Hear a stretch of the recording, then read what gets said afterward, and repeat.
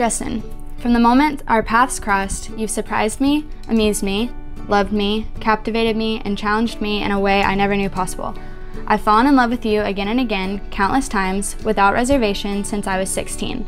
And I still can't believe that today I get to marry my best friend, my person, and the love of my life. So today I promise to be true to you, to uplift you, to support you, to frustrate and challenge you, especially when it comes to sports, and most importantly, to share with you all the beautiful moments in life. I look forward to all of them, the mundane and the breathtaking.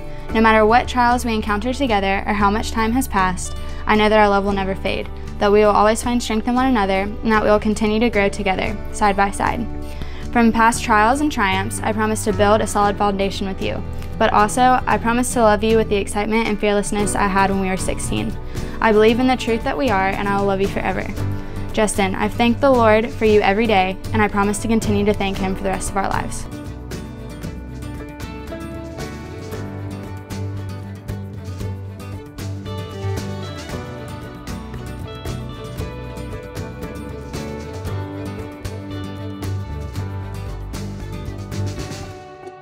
Sarah, I don't even know how to begin and explain the amount of love I have for you.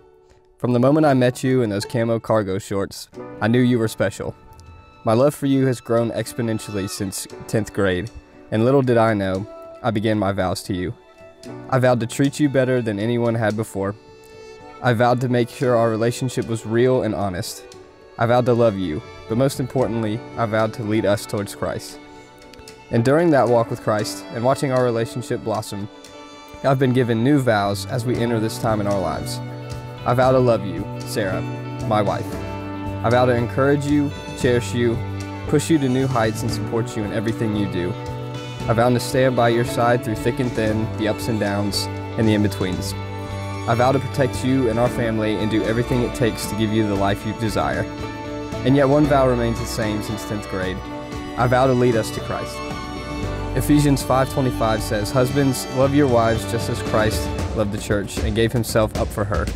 I would not be the man I am today if I hadn't met you. The only gift I can fathom giving you is a promise from our Lord and Savior for everlasting life. I love you, Sarah, and if you're as ready as I am, let's do this.